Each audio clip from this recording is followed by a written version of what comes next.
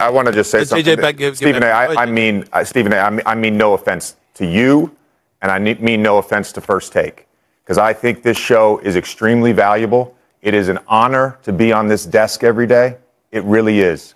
But what we've just witnessed is the problem with this show, where we create narratives that do not exist in reality. The implication, what you are implying, that the white voters that vote on NBA are racist, that they favor white people. You just said that. Yes, you did. Yes, you did. Yes, you did. That is exactly what you implied, Kendrick Perkins. That is exactly what you implied.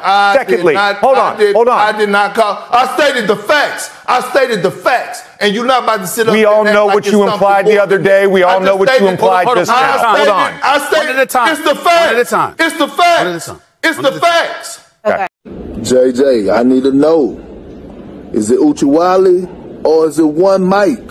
I need to know when it comes down to the criteria moving the goalposts for the MVPs, because I understand you in the analytics. I understand you're a historian of the game of basketball. But I went and did a little research myself. And since 1990, there's only been 3 MVPs that wasn't top 10 in scoring that won that award.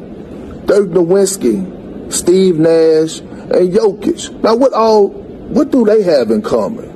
I'll let it sit there and marinate. I'm just trying to see, you know what I'm saying, when I'm walking into the club, do I need my J's on, or is it a dress code? Do I need to put another pair, church shoes or some red bottoms? Or I need to know, is it Uchiwali or is it one Mike? Like, what's the criteria when moving the goalposts for certain players to win the MVP? I need to know. Because it seems like the goalposts move every single time when we want